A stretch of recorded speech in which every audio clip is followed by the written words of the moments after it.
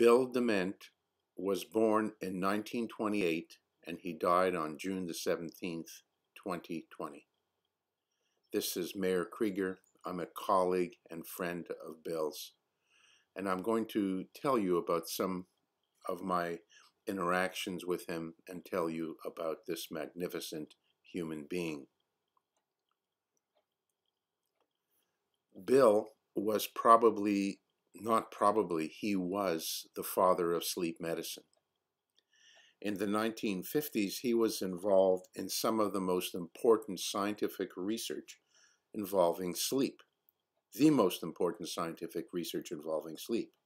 He was involved in the discovery of rapid eye movement sleep, and he recorded the first all-night polysomnogram, the first all-night study of people sleeping.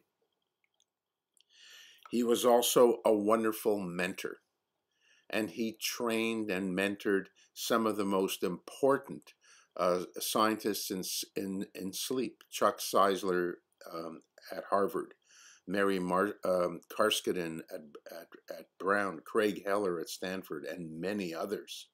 And they, in turn, mentored many other people. So not only is he the father of sleep, he is the grandfather of the current generation of sleep scientists. He is also a magnificent teacher. And as a teacher, he started a sleep and dreams course at Stanford almost 50 years ago. And this course became the most popular course ever that was held at Stanford University. He was also a leader. And as a leader, he organized every single sleep society that's in existence today. The American Academy of Sleep Medicine, the Sleep Research Society. He was involved in the founding of the National Sleep Foundation. He was involved in creating at the National Institutes of Health an entire program that is related to sleep. My interactions with Bill go back many, many years, and in 2017, I decided to go to Stanford on a sabbatical to learn what it was about his course as a teacher at Stanford and why it was so popular, and because I was in the process of starting a course at Yale. So I went to Stanford and for 3 months, and I participated in his course as a lecturer. And one of the great parts of this is going from his house to the lecture hall in this golf cart, the Sleep and Dreams shuttle. And Bill would drive this shuttle, and very often students in his class would also go with him in the shuttle to class. And everybody on campus recognized Bill as he was driving through the campus. So here is a photograph of Bill's office. And this photograph actually is only part of his office. And it looks like it may be very, very disorganized.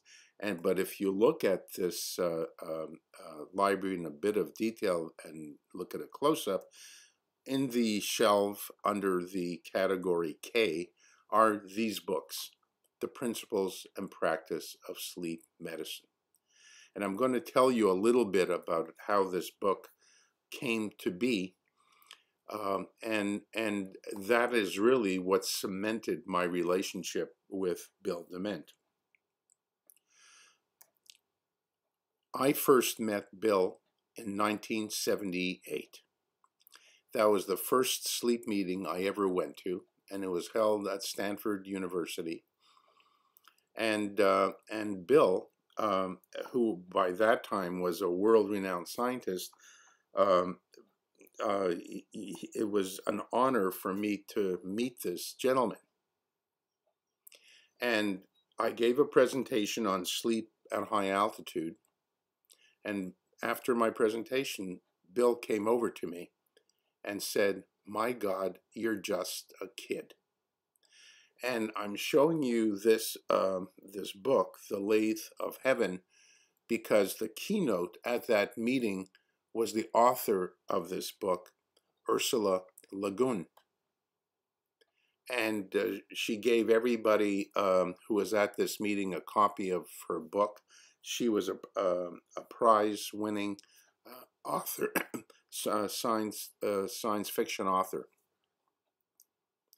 So that was my first meeting with Bill, and I had many other subsequent interactions with him. But the next important interaction occurred in 1985. By 1985, I was already on faculty at the University of Manitoba, and I realized that there was a huge amount of information that was known about sleep, but it wasn't consolidated anywhere. And I thought, well, it must be time for there to be a book about clinical aspects of sleep. And I had a visit to Stanford in that year, and I went specifically to ask Bill, should we have a textbook in that field? He was the father of the field, and should there be a textbook?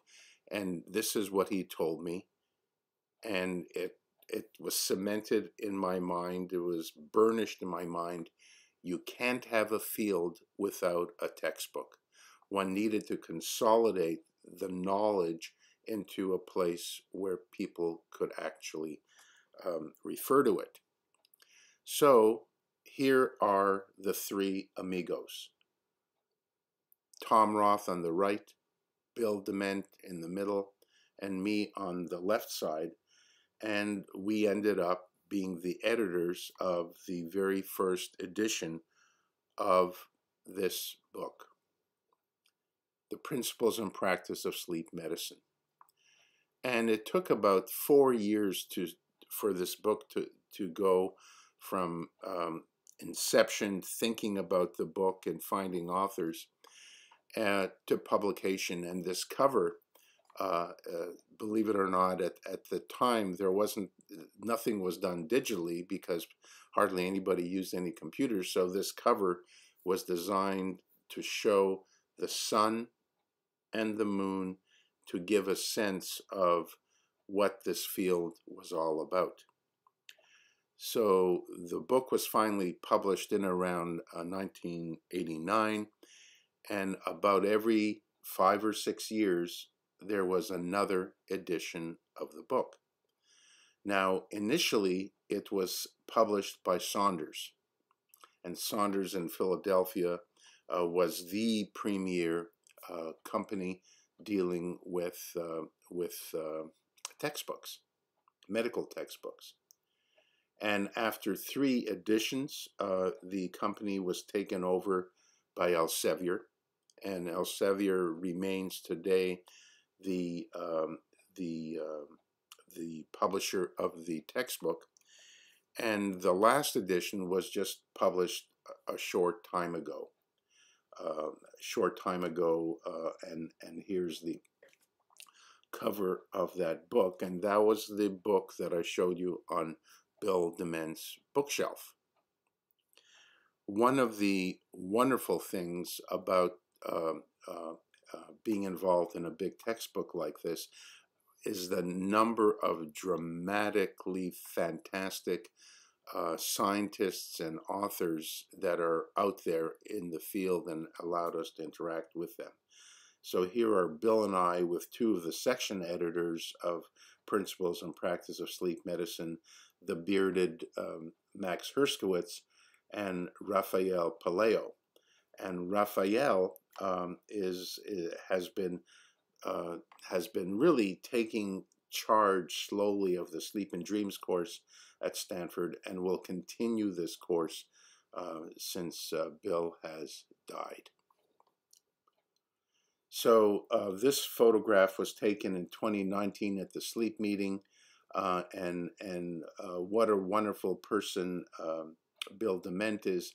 Many of his admirers came up to him to ask for autographs, to have their selfies taken with him, and it didn't matter who you were. Bill would engage. He would chat. He would make you feel like you're the most important person in the world.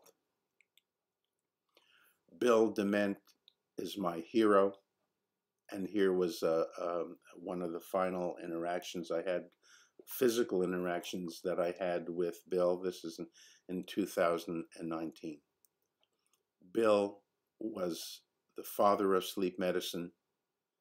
We were orphaned when he died, but we will continue his work, and we will continue to mentor scientists and doctors involved in sleep medicine, and we will continue the great work that he started. Thank you.